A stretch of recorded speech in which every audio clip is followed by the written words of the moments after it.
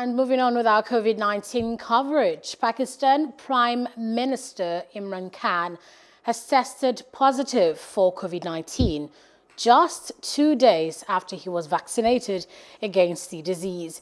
In a statement on Saturday, his office said 68-year-old Khan has self-isolated.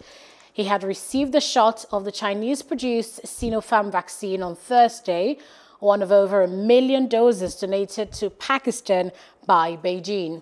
Pakistan is grappling with a deadly third wave of the coronavirus. Nearly 13,800 people have died and over 620,000 people have been infected in the country. Hello, hope you enjoyed the news. Please do subscribe to our YouTube channel and don't forget to hit the notification button so you get notified about fresh news updates.